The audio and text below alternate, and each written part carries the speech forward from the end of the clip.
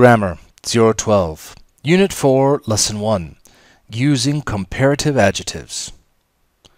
By the end of Unit 4, Lesson 1, you will be able to identify the form of comparative adjectives and use different forms of comparative adjectives.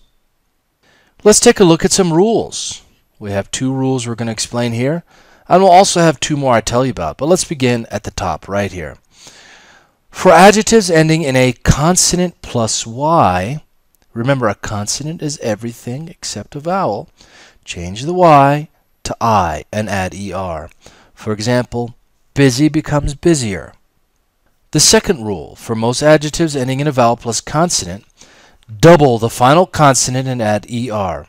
For example, big becomes bigger. Let's take a look at another list which gives you some of the examples of all the rules I just discussed.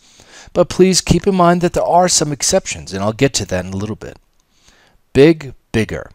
Small, smaller. Quick, quicker. Slow, slower. Nice, nicer.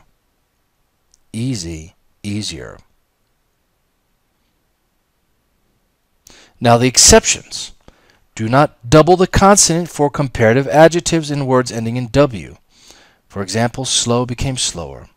For fun, you use more before it in comparative adjectives. For example, more fun.